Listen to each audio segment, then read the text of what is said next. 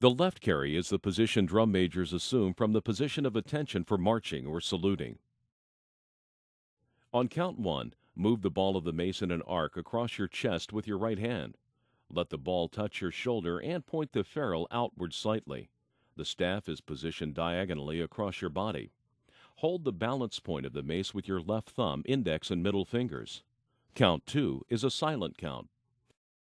On count 3, open your right hand and drop it to your side as in the position of attention. Your right hand should swing naturally 9 to the front, 6 to the rear while marching.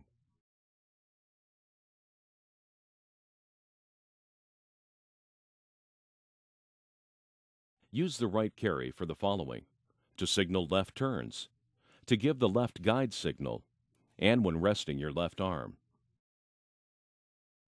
At times you need to change from the left carry to the right carry. On count 1, open your left hand and let the mace slide through it. Catch the mace just below the ball and wrap your fingers and thumb around the staff.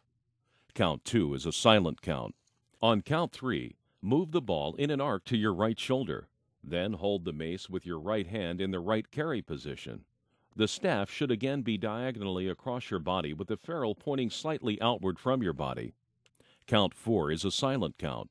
On count 5, open your left hand and return it to your side as in the position of attention. You'll need to return from right carry to left carry to execute most commands.